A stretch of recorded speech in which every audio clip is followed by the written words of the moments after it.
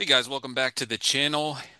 I'm here with a full walkthrough of the 2025 AP Precalculus free response questions. Hope this is helpful to you. So let's jump in. Okay, number one, we have a table of values and a function. In part AI, we're going to do the composition h equals g of f and h of 1. So h of 1 equals g of f of 1. F of 1 is equal to 1.75 according to the table, so we get g of 1.75. And then I recommend that you run over to Desmos, plug the function g in, and evaluate it at 1.75, and I'll show you how to do that. Here we have the function g, and then we just type in g of 1.75, and you get 0.33348, which we would report as 0.333. Second part of question A, find the value of f inverse of 3.5 or indicate that it's not defined.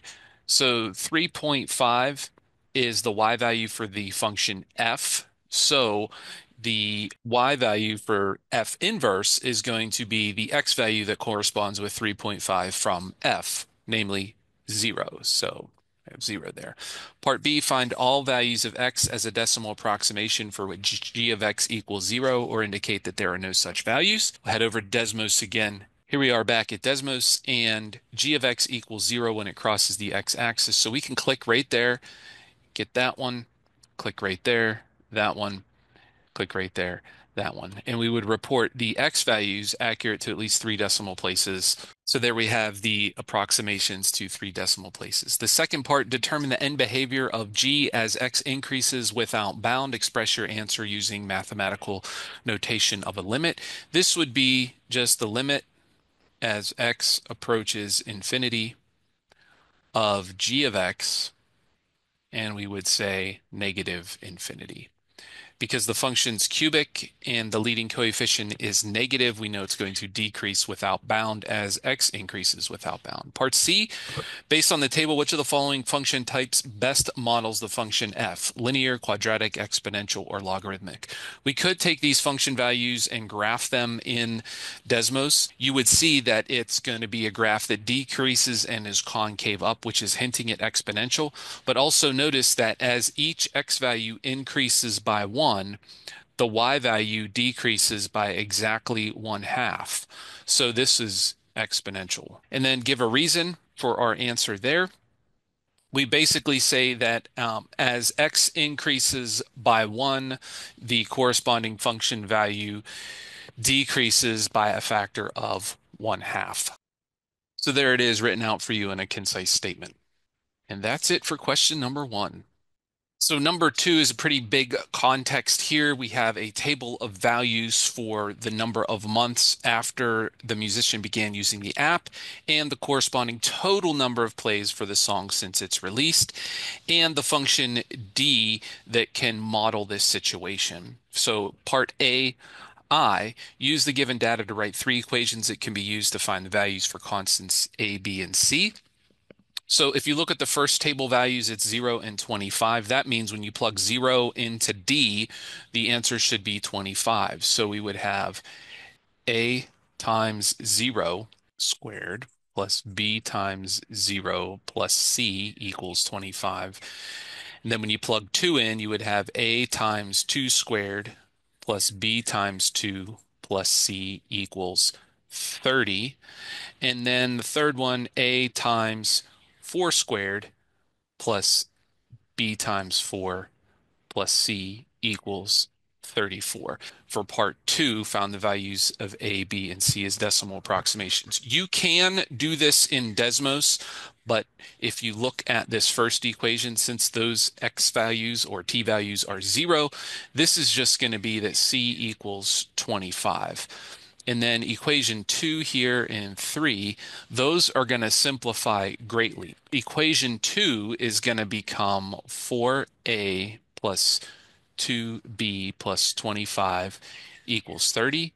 And equation 3 is going to be 16a plus 4b plus 25 equals 34. So both of these we can solve by subtracting the constant 25 to the right side. So 4a plus 2b equals 5, and 16a plus 4b equals 9. The next thing we're going to do is multiply that first equation by -2, and that's going to cancel out our b term. So we would have negative 8a plus 16a is going to give us 8a equals, so there'll be -10 plus 9, which is -1. So a is going to be -1/8. Then from there, if a is -1/8, then I could go and plug this back into my equation right here. So I have 16 times -1/8 plus 4b equals 9. 16 times -1/8 is -2 plus 4b equals 9. So 4b equals 11 and b equals 11/4. So what we would have is a equals -0.125, b equals 2.75, and c equals 25. Part B, use the data to find the average rate of change of the total number of plays for the song in thousands per month from 0 to 4 months. We would have d of 4 minus d of 0 all over 4 minus 0, which from the table values would be 34 minus 25 over 4, or 9/4, which is 2.25 thousand songs per month. The second part of B, use the average rate of change found in part B1 to estimate the total number of plays for t equals 1.5 months. So what we do is take the initial number of plays, which was 25, plus the average rate of change times the number of months, which would be 1.5. So you would have 28.375 thousand. Part 3, let A of t represent the estimate of the total number of plays for the song in thousands using the average rate of change found in Part B. For A of 1.5 found in Part B2, it can be shown that A of 1.5 is less than D of 1.5. Explain why, in general, A of t is less than D of t for all t. Your explanation should include a reference to the graph of D and its relationship to A of t. Basically, this third part is getting at the relationship between the curvature of the graph and a secant line. So A sub t is going to be less than D of t because the secant line that we draw between the two endpoints is underneath the curve of D because D is concave down on that interval. So the estimate for A sub t is going to be less than the actual value of D of t. And there we have the concise statement for part 3. In part C, quadratic function model D has exactly one absolute min or one absolute max. That min or max can be used to determine the domain restriction for D. Based on the context of the problem, explain how that minimum or maximum can be used to determine the boundary for the domain of D. So here's the thing. This table represents the total number of plays of songs. The function models that. As time goes by, the total number of songs cannot decrease. Since this is a parabola and the leading coefficient is negative, it's going to open downward, having a max value.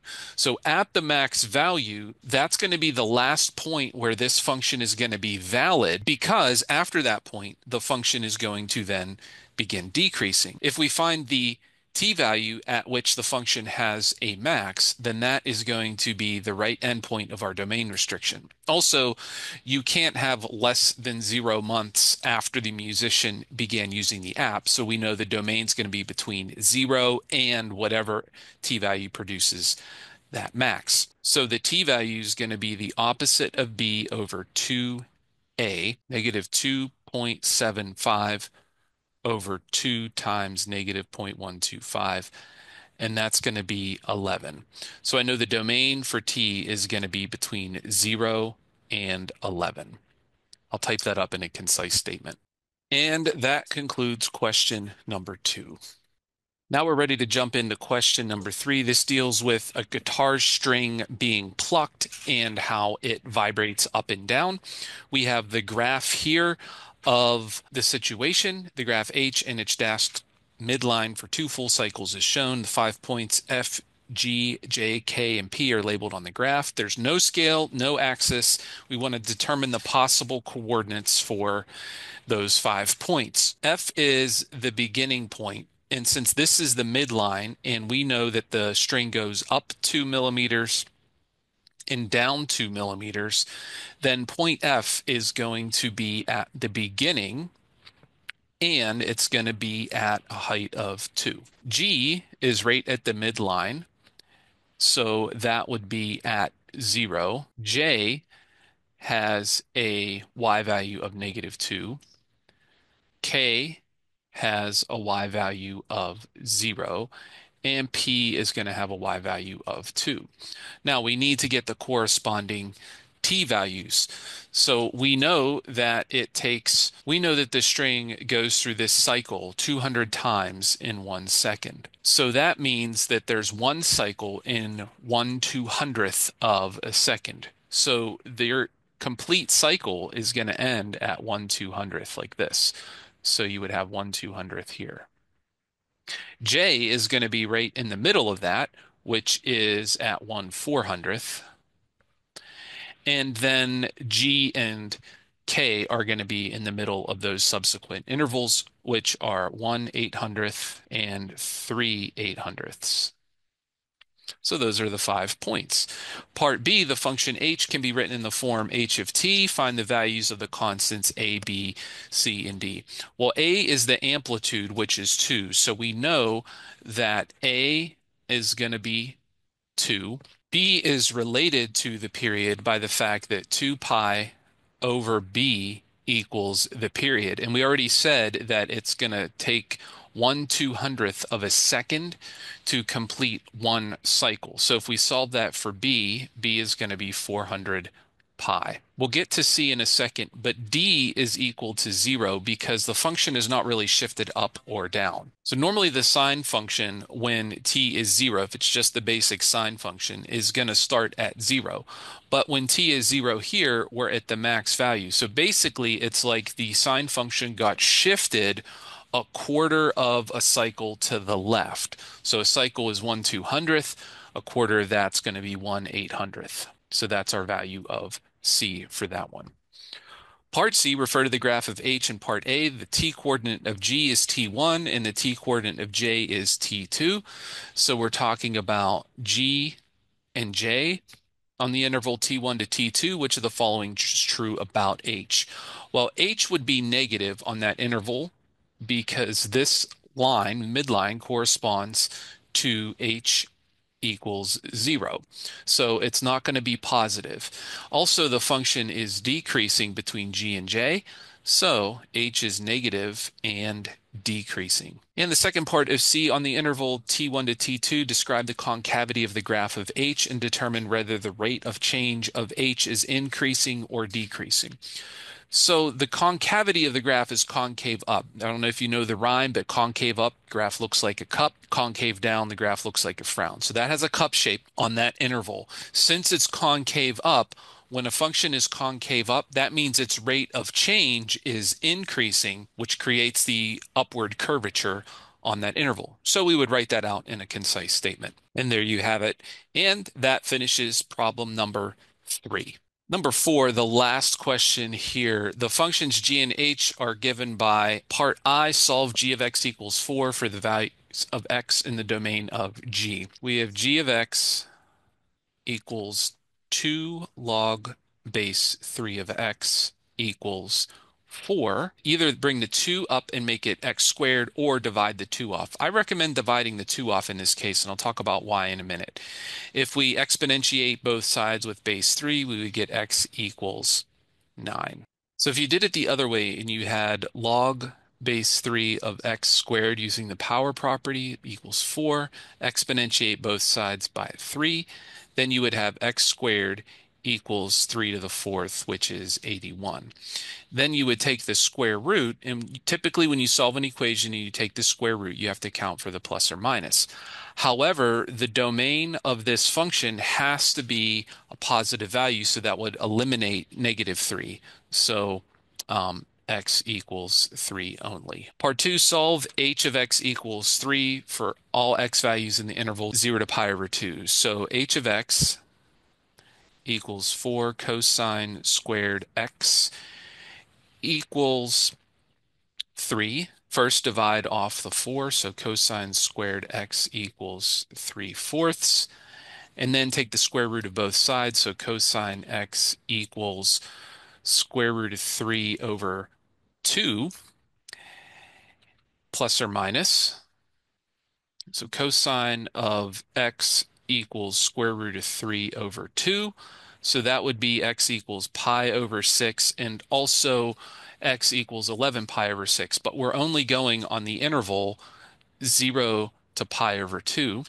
Cosine x equals negative root 3 over 2 in quadrants 3 and 2. If you think about the unit circle, the value would be greater than pi over 2.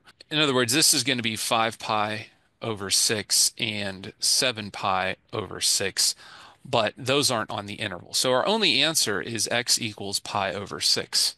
Part B, we have those two functions. Part I, we want to rewrite j as a single logarithm. We could just write this as log base 2 of x plus log base 2 of 2 to the third power, or 8, by the power property. And then the addition property, we would multiply those together and get log base 2 of 8x. Then the second one, rewrite k of x as an expression in which tangent appears exactly once and no other trig functions are involved.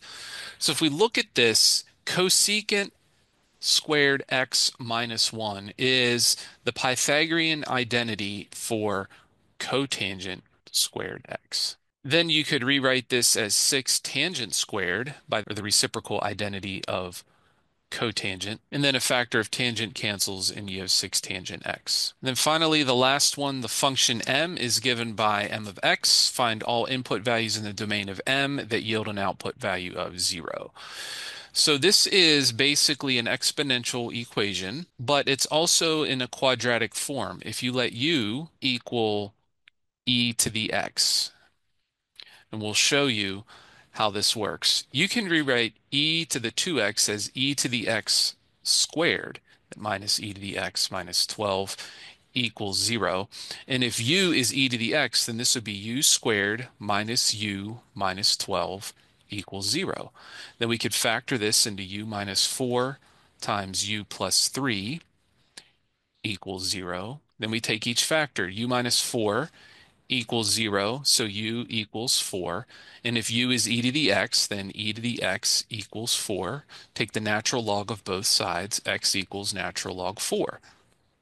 Then we take the other factor, u plus 3 equals 0, u equals negative 3, e to the x equals negative 3. And if you take the natural log of both sides, there's no solution for that. So you have only x equals natural log 4.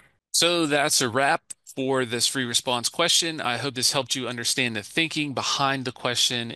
If you found this helpful, make sure you give it a thumbs up and subscribe for more AP tips, walkthroughs, and practice problems. Also, I have a ton of AP Calculus videos and free response questions, multiple choice questions, reviews. Let me know in the comments which of the free response questions were most difficult for you. Make sure you check out my different playlists and videos. All right, guys, take care.